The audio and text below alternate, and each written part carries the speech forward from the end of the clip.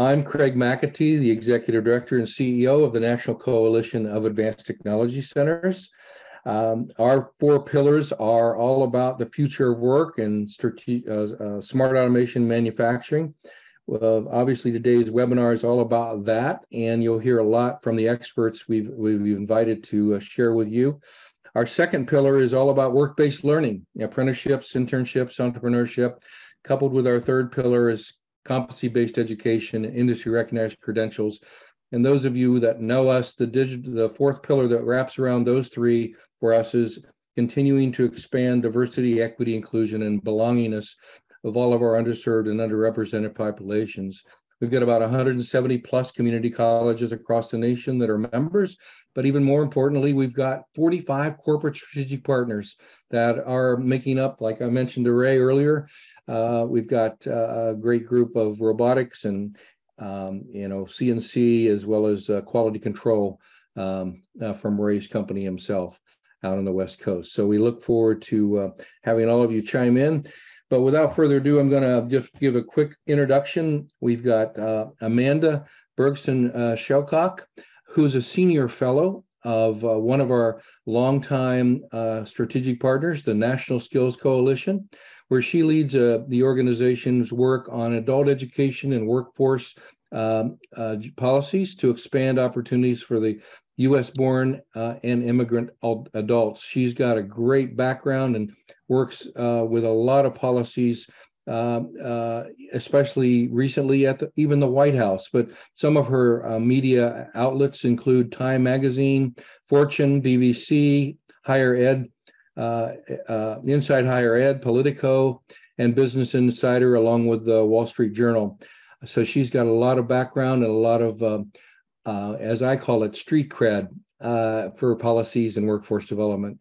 And I'm looking forward to hearing what she has to share in her today's part two of her joining us this year in our webinar series. Joining her is Anne-Claire Anderson, who I've also worked with for a long time, off and on, with one of our founding members, if you will, the Center for Occupational Research and Development out of Texas. They're known as CORD. And she has worked there since 1996 with a great experience in curriculum development, especially in the STEM project design and management, as well as professional development facilitation. She's working on not one, but two very large grants from NSF. One's called Preparing Technicians for the Future of Work. And she's also a co-PI on building pathways to innovations through strategic employer engagement, which is a real big part of what we believe. We need more employers engaged in education and training, or we're never going to get this done. So without further ado, I'm going to turn it over to Anne-Claire to kick us off with her part of the presentation. And again, this is being recorded. We will share a little more about that at the end of the webinar.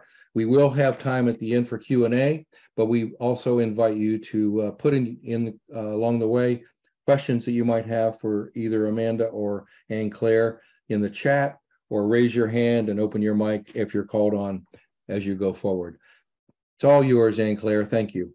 Thank you so much. I appreciate the invitation. Yes, I am the PI for Preparing Technicians for the Future of Work, and I'm going to lay out the project findings for you today with some emphasis on digital fluency, digital literacy, advanced digital literacy.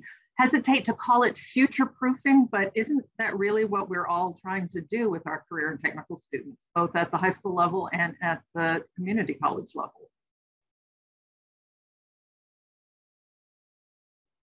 So our project is a National Science Foundation Advanced Technological Education Program, the ATE program. Most of you are probably familiar with that program's mission to help community colleges advance various technological programs.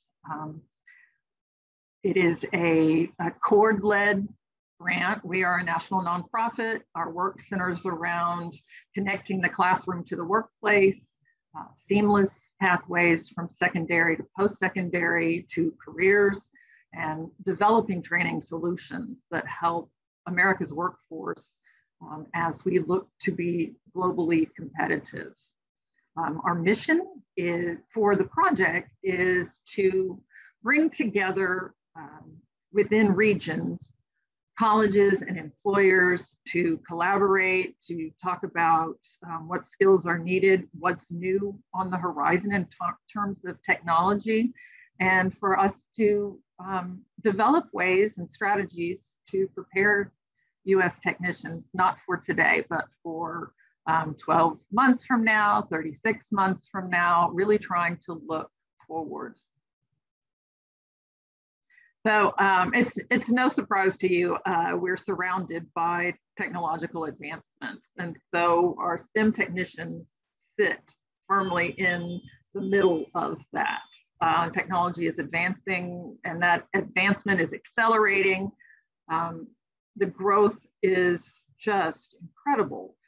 And so what that means for technical programs is that our students, for them to thrive in this economy of change, we're going to have to think about what and how we teach in those programs.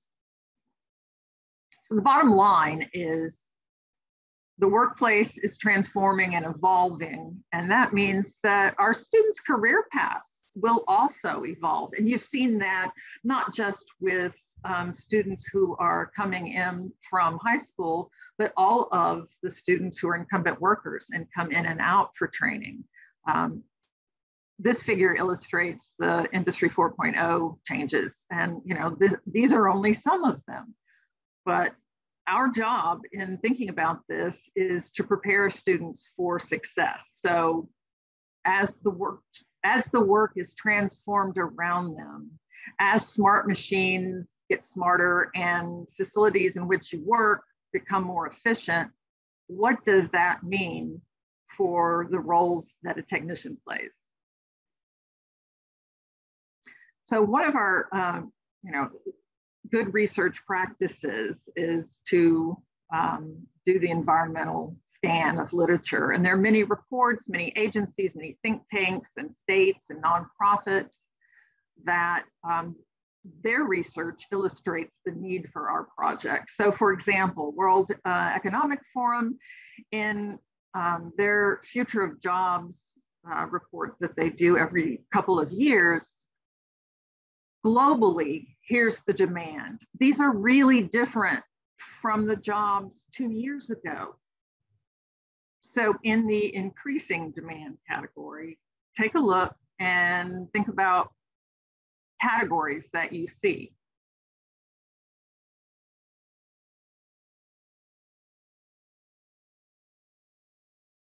So I'll skip to the answer, which is a lot more demand for data analysts and people who are fluent in data techniques.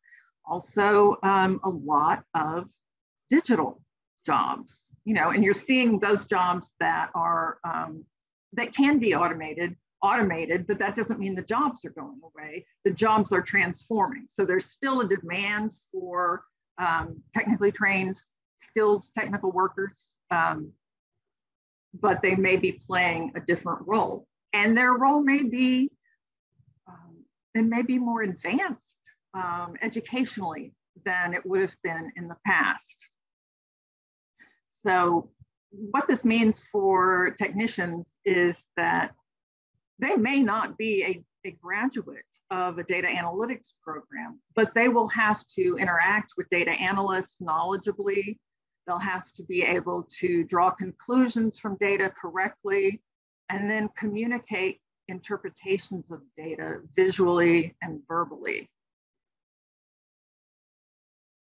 So the new foundational skills of the digital economy, which came out from Lightcast, which was formerly Burning Glass, illuminates a trend which they call hybridization of skills. I love that term. It is taking skills from disparate domains and then putting all of those together on the workforce, but making the workforce stronger and the workers more valuable. Another way of looking at that, again, this is from Deloitte, is thinking of the new jobs in the new workplace as super jobs. We're not as siloed. We need a broader skill set. So what does this mean about what we teach and how we teach it? The project asks one of our big questions, what new knowledge and skills are needed? And are there any skill areas that all STEM technicians need? So to address what we teach, here are the skill areas that our project has identified. And these are the skill areas that will carry graduates into a secure working future. We call them the Cross-Disciplinary STEM Core, and they consist of data knowledge and analysis, advanced digital literacy, and business knowledge and processes. For purposes of our project, we are defining cross-disciplinary skill as a skill needed in many technician occupations, so across the disciplines.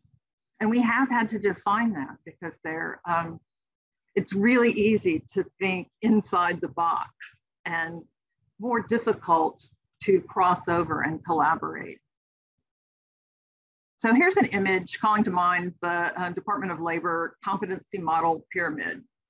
So here are the 3 skill areas across the bottom forming a foundation, but note that I am not saying that all of the competencies within each of the skill areas of these foundational skill areas is required of every technician, but there are pieces of each that are useful in their roles. So why are they critical? These 3 core knowledge and skill areas are essential because they transcend narrow job specialization. So companies can't survive with technicians who know how to work with only 1 or 2 devices. As markets shift and companies adopt new technologies, technicians need to be able to move laterally to other jobs, to learn new techniques, to work with new equipment, and technicians that possess the broader cross-disciplinary skills, are more flexible in the type of work assignments they can take on, and therefore they're more valuable to their employers and better situated for continued employment, but also for promotion. So recognizing their value, we have to ask, what's the way forward? What can we do? So our research on how future of work issues are affecting communities across the country, it included site visits, interviews, focus groups, work with subject matter experts, and 4 regional convenings of employers and educators. Those were hosted by Forsyth Tech in North Carolina, San Jacinto College in coastal Texas, the Maricopa Community College System, and then Gateway Technical College in Wisconsin. In response to that research, the project released a framework for a cross-disciplinary STEM core. The framework represents a paradigm shift for institutions and advocates educators being empowered to integrate multiple disciplines into existing programs, but also to develop new programs that support emerging disciplines and occupations. To provide some structure for thinking about this, the framework lays out some specific recommendations for steps faculty and instructional leaders, employers, and even community college presidents can take toward supporting the introduction of new technician skills, regardless of discipline or sector. The first of the 3 skill areas encompasses data knowledge and analysis skill sets, and these are needed across STEM technologies. Technicians need to be able to manipulate, interpret, compare, contrast, merge, and visualize data to resolve problems, to explain issues. They need to use Excel and other common software packages proficiently. And it's really interesting to hear employers talk about what's missing, that they're not getting those pieces of skills that are kind of innate in today's workplace. Within advanced digital literacy, STEM technicians need to understand digital communications and networking, cloud interfaces, cybersecurity, machine learning, a lot of different skill sets at a higher than introductory level, but not at expert level. What we are advocating is equipping technicians with a broader skill set and knowledge that increases their opportunities. So I know that this is of particular interest to this group, the digital literacy and fluency skill set. So you'll see they kind of run the gamut from very complex to some basic things that are taught in not just in high schools, but on down in middle school level, like basic programming and digital literacy and fluency. In business knowledge and processes, there are skill sets that involve understanding the enterprise, its value chain, its business practices. And business knowledge includes a variety of work performance skills, but understanding the ethics related to new technology adoption as well. Often employers say, well, where are your employability skills? First, I'll tell them that's a whole nother project. And if you're interested, it is the Necessary Skills Now network, which looks at employability skills within individual disciplines. There are a few that fall under our business knowledge and processes skill sets, such as communication and ethics certainly fall into that category. But if you need more, there's another core NSF project called Necessary Skills Now. What does this look like within CTE courses? Where do we find room for new skills? How can we collaborate across disciplines to meet the needs of employers that they may not even know they need yet? So what we have done, what we are advocating is the adoption and integration of skill sets within these skill areas. So here's an example, a manufacturing technician doing something with cobots requiring interaction with a human machine interface, and then performing some quick data analysis that he will need to communicate to the rest of his team. We've highlighted some skills that manufacturing technician may need in this scenario. Those are certainly not the only ones, and those certainly don't apply every single day or to every manufacturing technician. Another example, this one, a woman in nanotech or biotech, she's in a clean room. She's a technician looking at maybe quality control and using data analytics skills and some digital literacy, in that she needs to understand how the Internet of Things allows all the processes in her lab to communicate and collect and convey information. Here's an example from engineering technicians. Looks like they are troubleshooting, performing an overall equipment efficiency troubleshooting, needing an understanding of, well, basic programming, some AI, the role machine learning plays in making sure that equipment is performing and functioning as it should. But we also get lots of, we can give these examples, but it does feel like a lot. And so an instructor might ask, how do I teach topics that aren't in my discipline? You're asking for cross-disciplinary connections to be made. So the framework white paper includes some recommendations, and one of those is to integrate relevant lessons into existing courses rather than attempting to add new courses. And within those courses in which you're integrating them, to use real-world scenarios that you've developed with regional employers so that they have that immediate relevance.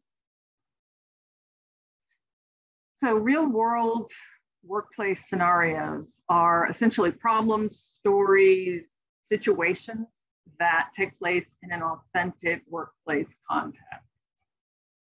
Developing the scenarios is an important part of cross-disciplinary curriculum design. The real-world scenarios, as I said, give students immediate relevance and connect skill sets they're learning to their possible workplace. To make introduction of these new knowledge and skills easier, what the project has done is try to jumpstart instructors' use and infusion of these cross-disciplinary skills into existing courses. And so we've created short, informative, introductory content for students and for faculty so that they can easily attain some introductory, ground level foundational awareness and understanding, but nothing too broad. They need to be at least conversant on these topics, so there are no surprises when it comes to their workplace. And these cards are all scenario based. So let me show you a few of those. Under the advanced digital literacy, in the skill set that is related to digital twins, there's an introduction, there's definition and basic vocabulary, and then there's a scenario. In this case, it's a technician in the supply chain. So Ahmed is a supply chain technician for a large warehouse that fulfills orders for replacement computer components. His company receives complaints, customers' parts weren't arriving on time or they got the incorrect parts. He needed to replace his entire inventory management system with something that was more efficient and true and could identify potential problems. So he sought out and found a technology vendor that developed a digital twin that can provide an overview of the flow of parts through to his warehouse and also out of his warehouse and predict production and transportation bottlenecks that might interfere with delivery. So the virtual model is what is helping him do that. He's not having to create the digital twin. He's having to interact with the digital twin and the people who create the digital twin to make sure that the specs are met that he needs for the job. So the student content also contains forecast of where the field is going and skills they may need, and all of them provide links to where they can find colleges that offer that program or related programs. The instructor also gets 2 pages only, and that's important. Short was better in focus groups. They get the essential competencies. We also talk about the cross-disciplinary skills, and then they also have additional scenarios. The idea with having scenarios in different technical fields is so that someone who wants to integrate this activity into their course is not as timid about it when they can see it's applicable across a wide range of disciplines. It shows that it is applicable regardless of discipline. So it's important to note that the instructor doesn't have to be a content expert. You try to scaffold everything. So in this instructor's case, there's a manufacturing scenario, there's a renewable energy scenario. On the wind farm, Daniel is a wind turbine technician in Nebraska, and he's part of a team that's responsible for maintenance and repair of several hundred wind turbines on his company's wind farm. The company began using digital twin technology last year to predict how turbines function under specific weather conditions, and also to feed into how soon they would need repair. Each wind turbine has multiple sensors which feed data into condition monitoring systems and then transmit real-time data to the digital twin, which Daniel can now access and look at. So here's an activity that goes with digital twins. There are instructions, there's a warm-up activity, there are activity steps, there are tools available. We try to link to all sorts of free tools. There's also background reading for the instructor so that they are comfortable in that knowledge enough to conduct a simple activity. So here are the cards that are available in advanced digital literacy. All of these are available. All of them are 2-page for the student, 2 pages for the instructor. And I'd like to emphasize that there are roles for everybody in adopting the cross-disciplinary STEM core. At the instructional level, that would be sharing the framework skill areas with your industry advisory committee and asking employers to prioritize out of those 45 skill sets, the ones that they need entry-level technicians to have. Using workplace scenarios to demonstrate relevance and application of those skill sets.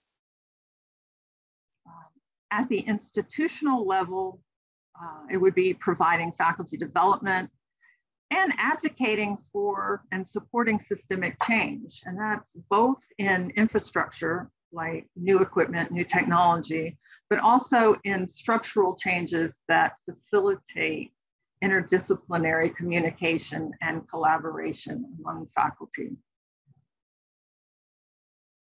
On our website, we have tools for making this happen. So here is a list. There's the framework white paper. There are 14 instructional cards, 7 of which are in digital literacy. There's a framework adoption toolkit. There are PD webinars. They're wonderful podcasts. They are really, really great. And then there's a newsletter that we send out monthly that you can ask to be put on the mailing list.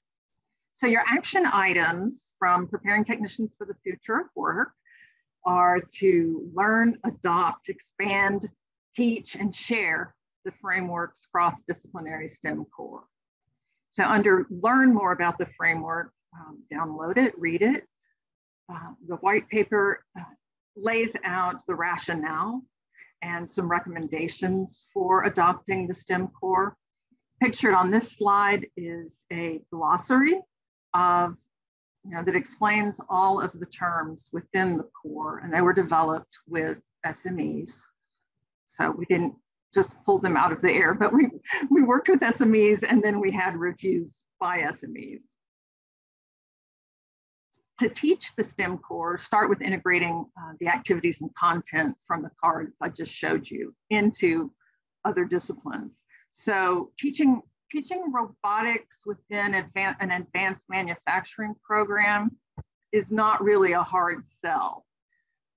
Teaching autonomous practices within biotech might be a little more difficult, and that's where we want to see the push. We want instructors and programs to stretch in order to meet the needs for a skilled technical workforce. So another verb on your action items is to adopt the STEM core. To do this, go to the website and check out our toolkit for action. It's short, it's straightforward, and it has detailed instructions and 15 links to tools that we've developed for working toward wider systemic adoption. To expand your knowledge about the STEM core, listen to the podcast. They feature interviews with industry and academic innovators. They're each no longer than 15 minutes, and you can access them through the site, or you can subscribe through iTunes or Google Podcasts. These are really, really well done. Kudos to Mike Lasecki, one of my co-PIs, who did all the heavy lift on that. And then share the STEM core. These 30-minute webinars, they're made for professional development. You can download them from the website, watch them on YouTube. We have them in both places.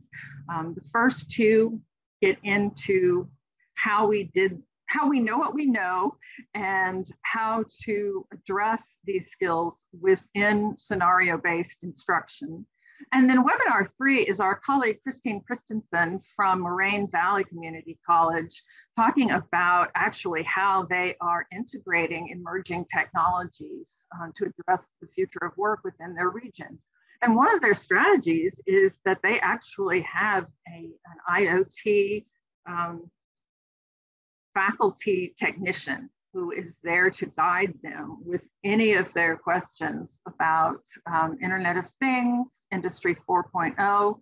That's his field. He has an associate's degree and that big responsibility, and it's also going for his bachelor's, but I'm impressed that a college took some initiative on that. So I'll save questions unless you have some in the chat. I appreciate your participating today, and we can talk at the end of this, so I can turn it over to Amanda. Here's where you can find me if you want to know more. Thanks so much, Anne-Claire. That was just a wealth of such practical and detailed information. I know I'm going to be sharing it with some of my own colleagues, and I'm so appreciative that we're getting to kind of share the virtual stage together with each other. So I'm Amanda Berkson-Schulcock. I am a senior fellow at National Skills Coalition, which is a nonprofit workforce and education policy advocacy organization.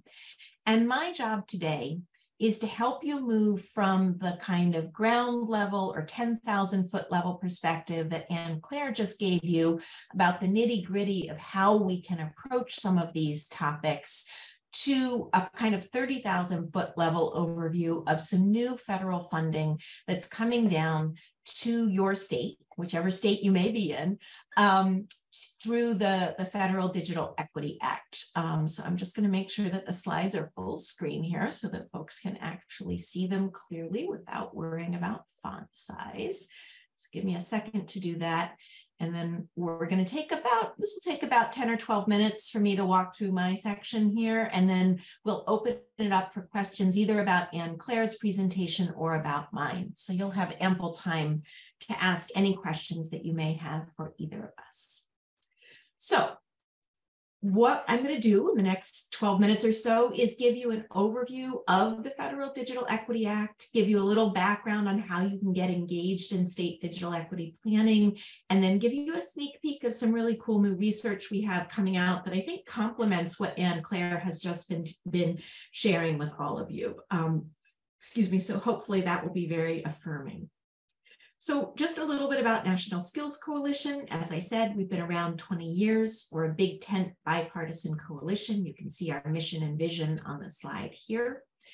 And as some of you saw in the first webinar in this series, we have really documented through some of our research and our members over the past few years that the pandemic really accelerated the adoption of digital skills. And it really illuminated for a lot of policymakers, including those that are funding CTE programs and folks at higher education institutions who are overseeing CTE programs, that everyone needs digital skills, right? And I've put some examples on the slides here. You got some wonderful examples from Anne-Claire in her presentation, but I emphasize these because people often hear digital skills and they think either very elementary, so, oh, we're just talking about people being able to send an email, or they think very advanced and they think, oh, you're talking about cybersecurity or programming jobs. And yes, all of those are examples of digital skills, but there's a lot of other ways that technology skills show up in the workplace, including for entry-level workers and frontline workers that we may not think of as needing digital skills. So I have examples here about construction workers and truck drivers and manufacturing workers, and Claire mentioned cobots, right? Collaborative robots, retail workers, warehouse workers. So really at every level of the workforce, we're seeing these increased demands for digital skills. But until very recently, the federal government was really lagging behind in terms of actually funding either career technical education programs, adult education programs, workforce development programs to help people develop those skills, right? There was this assumption that people would just somehow magically get them by osmosis. And actually the data doesn't support that, right? Even the people that we talk about and say, oh, young people are digital natives, they all know how to use digital skills. Well, they may or may not be comfortable with certain digital skills, right? Even younger workers may be very comfortable using their phones to text a message or even make a TikTok video. That does not mean that they're comfortable using electronic health record software or using AutoCAD software or QuickBooks for accounting, right? Those are different digital skills, and people need the opportunities to develop those. But you know, for a lot of folks, that has been almost an afterthought. And in policy. The infrastructure law that Congress passed last year really changed that. It made the first ever investment specifically in digital equity. And digital equity and digital inclusion, we think of as having kind of three legs of a stool. There's broadband access, digital devices, and digital skills. Can you get on the internet? Do you have a device that allows you to use the internet effectively?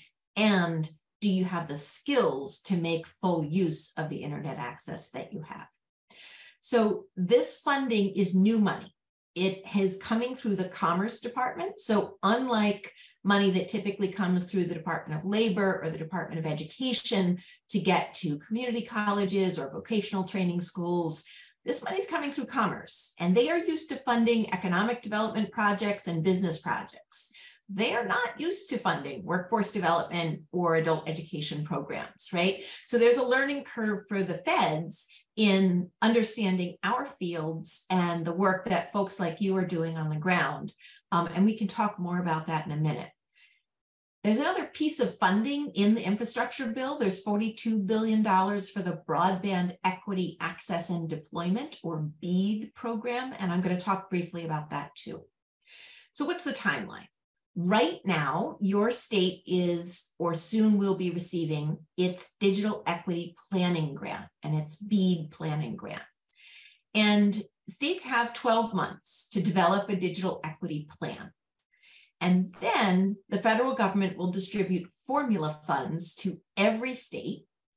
And after the formula funds, there'll be a set of competitive grants that the feds put out that both states and other eligible entities can compete for. So I've put a rough timeline on the slide here. This is approximate. It could slip a little, depending, it already has slipped a little based on what the federal government gets out the door. And I do want to show you a resource with you that will allow you to touch base and check in on what's actually happening for your state, right? So last summer, your governor had to identify which state agency would be administering its BEAD planning and its digital equity planning. In most cases, those are the same office. They could be the state broadband office or another agency. In some cases, it's split, right? So some states are actually having their state library agency oversee digital equity while the broadband office is doing the BEAD planning. The federal government has a really handy map showing which states have gotten their digital equity planning grants. This map, which I pulled off the internet 2 days ago, is already out of date because, as you saw in the chat message, our friends in Hawaii have already gotten their digital equity planning grant as well. So at least 10 states have already gotten their grant. If you want to look up your state, I've put the link to this map on the slide here, and you'll have access to these slides after today's presentation. Once you click on your state, you'll also get contact information, both for the state official that your governor named as the contact person, and for the federal agency staffer whose job it is to oversee the Digital Equity Act and BEAD funding that's coming to your state. So having that contact information could be really useful to you. So why does this planning period matter? Right? We all know plans, right? We know Perkins, Career and Technical Education plans. We know WIOA, Workforce Innovation Opportunity Act plans. There's plans coming out our ears. The reason these plans matter is they will be the roadmap for how states are going to spend this formula funding, right? And the BEAD plans will be setting the parameters for not just how do we lay fiber and get more broadband to people or to institutions, but where do we need to invest in broadband workforce development, right? And in addition, according to the law, state digital equity plans have to show how they're going to close digital equity gaps for covered populations. And guess what? There's a lot of covered population overlap between the folks who are being envisioned by this law and the folks that CTE programs and workforce development programs are already serving, right? So veterans, rural residents, folks who are people of color, right? A lot of folks who might already be enrolled in CTE programs are going to overlap with these digital equity covered populations. If you're already at the table on the with the planning grant with your state agency peers, that's fantastic. And we have a set of recommendations that I hope will be helpful to you. And I put them on the slide here, the link to the publication. If you're not at the table, thinking through what kind of data or expertise or relationships you have that your state could benefit from might help you get a seat at the table. And I'm happy to talk more about that in the Q&A. So what happens next year when your state is finished its digital equity planning? Then you'll get your formula funded. We don't know yet how your state is going to distribute that formula funding. Your state could have an open RFP where everybody gets to apply. Your state could have a narrower RFP that's only open to some types of organizations or institutions.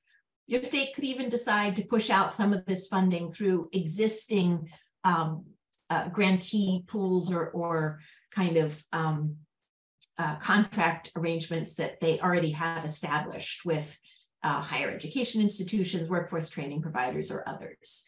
So that's another reason that it's really important to be at the table for the digital equity planning so that you can be in the room for these kinds of discussions.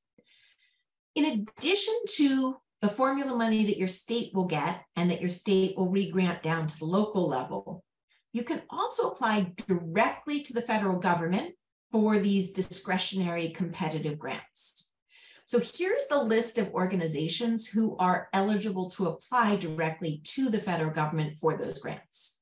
And as you can see, I'm going to draw your attention to a couple of these in particular. So the first is, if you're a local government agency or entity, clearly you fit in that first category, right? A political subdivisions agency or instrumentality of a state. If you are a nonprofit and you are not a K-12 school, you absolutely qualify. If you are a community college, you qualify under the community anchor institution definition that the feds are using. And if you carry out any kind of workforce development program, regardless of what kind of organization you are, you qualify. So this is a big, expansive list. And my expectation is that everyone on the call today would fall into at least one of these categories.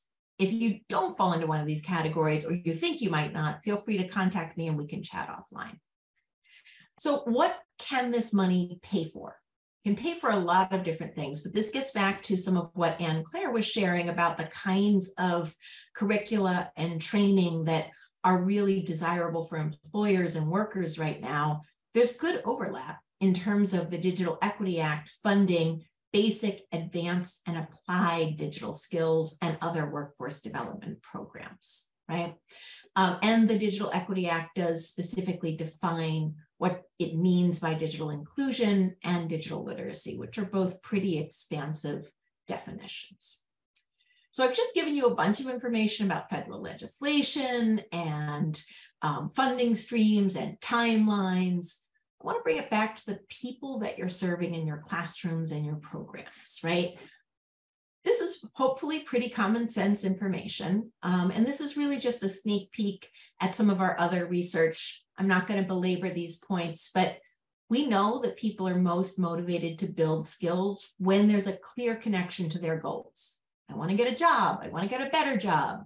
I want to earn a credential. I want to be able to help my own kids with their homework, right? Whatever that is. And really helping people build digital skills in the context of real world activity is important. So everything that you're already doing on work-based learning and experiential learning and cross-disciplinary learning, as Anne-Claire was talking about, that is backed up and affirmed in terms of helping people build digital skills. And people do need opportunities to build both foundational and industry-specific skills. So the last point I want to leave you with here is a quick peek at a really interesting study we have coming out in January. And we looked at 43 million help wanted ads for the calendar year 2021. And of those help wanted ads, basic computer literacy was the 13th most requested skill by employers across 15,000 different types of skills that employers put in job ads. Even more importantly, almost half of all job postings require applicants to have a definitely digital skill, and 91% require a digital or likely or potentially digital skill. What do I mean by likely or potentially digital? Something like making travel arrangements, right? Theoretically, you could pick up the phone and make a travel arrangement over the phone with a travel agent. But in reality, most of us use a computer or a phone at some point, a smartphone at some point in that travel arrangement process, right? This demand for digital skills is true even for job postings looking for entry-level workers and even for job postings seeking workers with a high school diploma or an associate degree. And there's really stark differences in terms of the median hourly wages for jobs that require even one digital skill compared to no digital skills. It's a little over $17 an hour median hourly wages for non-digital jobs compared to a little over $21 an hour for jobs that require just one digital skill. So it's a 23% increase in wages to go from non-digital to digital. And that wage goes up on a kind of stair-step basis as jobs require 3 or 5 or 7 different digital skills. So the more digital skills, the more money you're going to earn. So that's the end of my formal part of the presentation. I see that we have a couple of things that Craig has shared in the chat, and I see we also have a question from Ron, which I think is for Anne-Claire. So I'm going to invite Anne-Claire to answer that question, and I'm going to also invite folks to either drop your other questions into the chat, or if you want to come off mute and ask your question real voice, you can do that at the end of Anne-Claire responding to Ron. So over to you, Anne-Claire. Okay. Yeah, I'll have to start off. And Ron's question is, how do we allay the fears that workers and employers may have regarding the replacement or elimination of their jobs? And also the fear of having to learn new skills in order to adapt to these new emerging jobs. And I think Amanda's presentation talks about the money. And I think that's part of it, is tying the new skills to increased opportunities for a better life.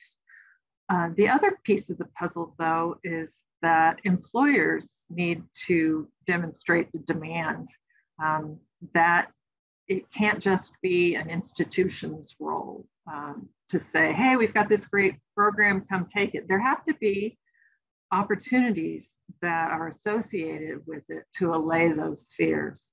In a best case scenario, there's work-based learning going on, there are internships, there are special workforce training pods that are maybe funded by the programs that Amanda just talked about. So there are a lot of different ways of going about that. There are paid apprenticeships. So it shouldn't fall all on the college or the student, but a partnership is definitely warranted to make that happen. Thanks for your question.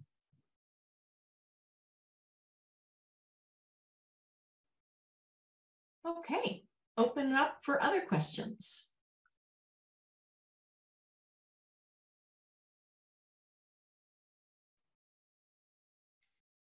Hi, it's Ray Elledge with VeraServe.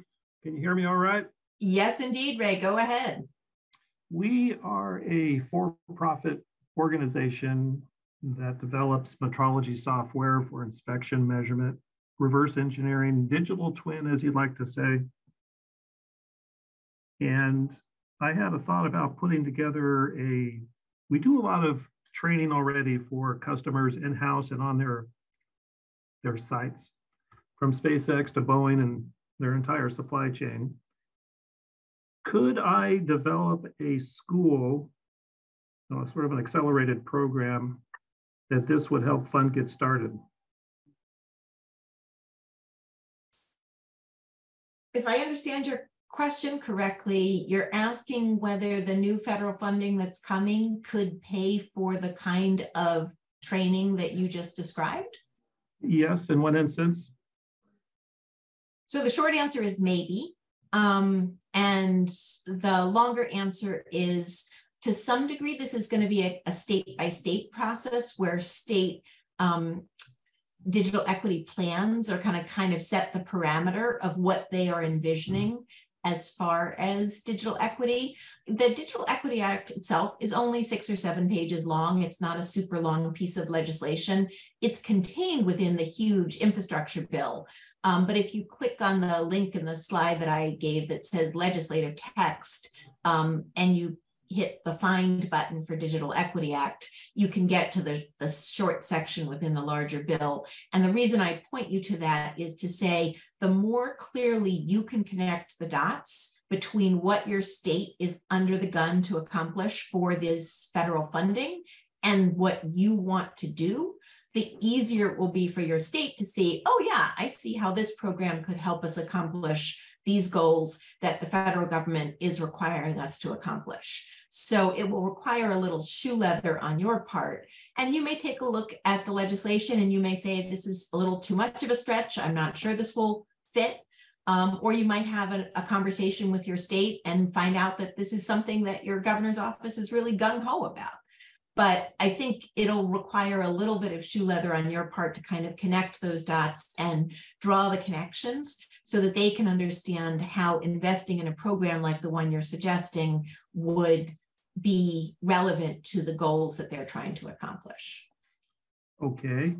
With that being said, where in the world in this state do I go to get further definition on this? I mean, where's the contact? Who's the person?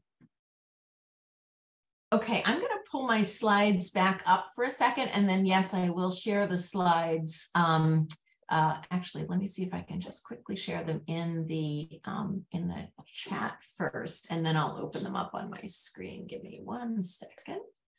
I happen to be in California, so that's where headquarters is, and therefore, okay, California would be the governing state.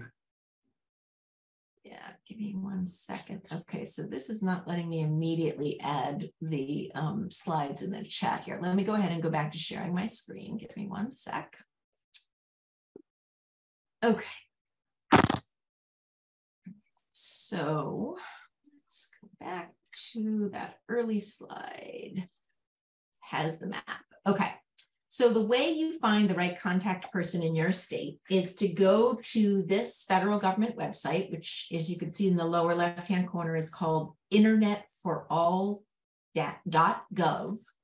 And if you do /interactive-map, so internetforall.gov/interactive-map, you'll get to this page.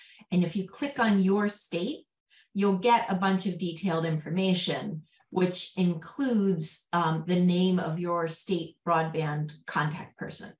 So that's where I would start. I would start by reaching out to that person in your state and saying, hey, I'm really excited about this new Digital Equity Act funding. Who can I talk to that's working on the state digital equity plan? And keep in mind, they've got 12 months to develop this plan. So some states are already hitting the ground running, putting together public engagement sessions and listening sessions to gather input from the public and figuring out who's going to staff the plan, et cetera. And other states are just like, we haven't even gotten our planning grant money from the federal government yet, and we don't even know who's going to write the plan. So they're kind of all over the map in terms of state capacity around this. Since I'm not able to upload the slides directly to the chat, I'm wondering, Craig or Trey, if you might be able to. I had emailed the slides to you, so you should have a PDF version. And if not, folks will get these slides in the follow-up email that NCATC is going to send out to everyone. So you will get them regardless. Are you able to plug in that internet address on your screen? And that I can certainly put in. Yeah. Help me find let's see. Okay, so there we go. There's the website for the map. And I've just put that in there. Oh, and thanks, Craig, for putting the slides in the Zoom so that folks can access those. Any other questions that folks have? Feel free to either unmute yourselves or just type into the chat.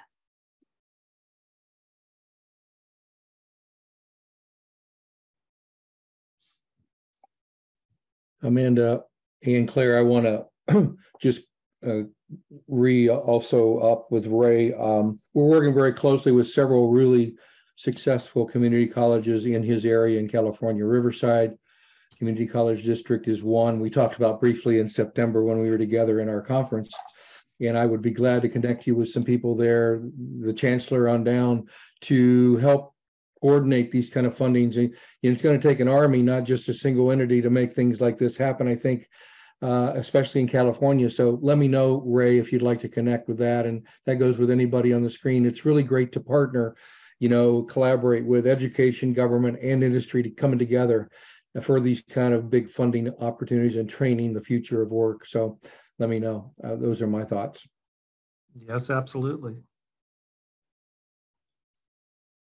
All right, well, we're coming to the end of our time here. You have the contact information for Anne, Claire, and me, so you know how to find us. And I know Craig and Trey and the team will be sending out the recording from today along with the slides to everyone following today's presentation. Thank you all for joining us, and please don't be shy about reaching out to me. I'm always happy to hear folks brag about really cool programs they're running or interesting ideas they're working on. It helps inform my work in terms of our national policy advocacy and our state policy work. So please don't be shy about reaching out to me if you're working on something related to digital skills and you'd like to share it, whether it's up and running or whether it's still kind of in the idea phase. I want to echo that and to say that I look forward to reading the report that is coming out that you referenced, coming out January 2023. I am sure I will be quoting from it. Wonderful. I'm so glad it's resonating. Thank you all so much. And thanks again, Craig and the team for hosting us. Thank you, Anne, Claire, and Amanda, for your extreme expertise and passion for this area and all the things we're doing in the future work. We will have this posted on our website. I put that in the chat as well by Monday next week, and the slides as well for sharing. Thank you for sharing those. But we want to thank you very much for your time and expertise today, and looking forward to working with you in the new year. Thanks so much. Take care, everyone, and thank you for being with us. Bye-bye. Happy holidays.